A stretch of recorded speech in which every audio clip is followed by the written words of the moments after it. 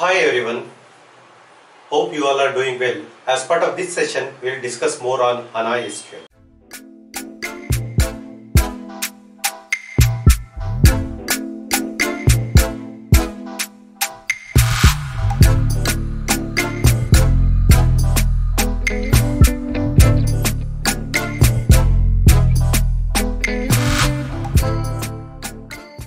As you all are already aware that HANA SQL is one of the very important concept which we as a BW on HANA consultant, native on HANA consultant, or even if you are a HANA security consultant or even HANA basis consultant, we all have to be aware of this part called HANA SQL, because with HANA, as we are already aware, it's a columnar database. It comes up with its own advantages, correct? Also, since it's a database, we should be comfortable with the SQL, which is called as structured query language also, right? So SQL is not something new to SAP HANA, okay? It was there from very long time. Whenever you talk about any other databases like RDBMS, Relational Database Management System, right? In all those RDBMS database, SQL is the primary language which is used to query, okay? Query the data. So SQL is very simple. You don't have to think like SQL is very complex. Will I be able to learn all those things? Okay.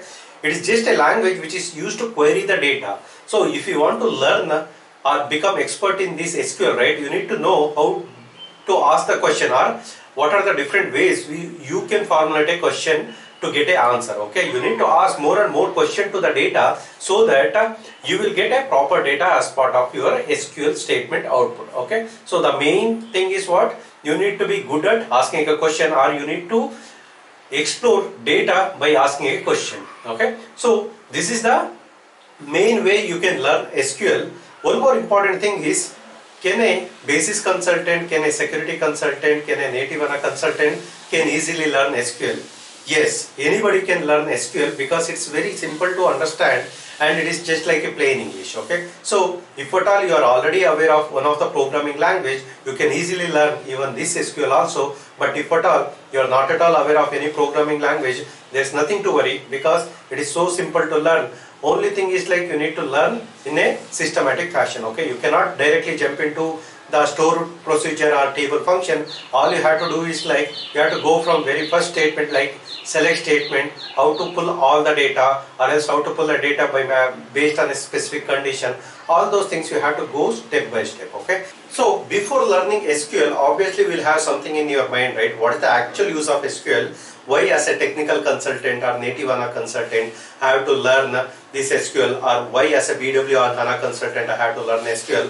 Why as a end user also have to learn an SQL? Because SQL is a structured query language. If you are aware of the SQL, obviously you can write an SQL statements and get the output out of the database tables. Okay, so even if you see as a native HANA consultant, if you are creating a calculation view, right, ultimately when you do the data preview of that particular calculation view, system internally generate SQL statement, or if it is a you are joining multiple tables and applying couple of filters, right? So system is going to generate a complex SQL statement for that calculation view. So obviously in order for you to interpret that SQL part, you need to be aware of SQL. Also as a security consultant, you may have to work on granting some authorization, because when we speak as a SQL or SAP security consultant who is working on a HANA part, right? Obviously you need to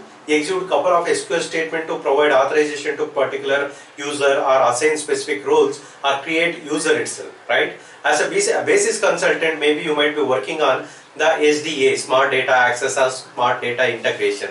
So your job is to replicate data from other database to HANA database, and when you replicate the data, obviously you may have to go and check what is the actual number of counts present in the database, or what is the progress happening, or else if you want to see some particular configuration table entries, you can do so provided if you are aware of basic SQL. Okay, so as part of this series of videos, I will be covering starting from basic SQL till the advanced part. Hopefully you guys will join me in this journey to learn SQL and upskill yourself in SQL part. Okay, thank you so much guys and have a good one.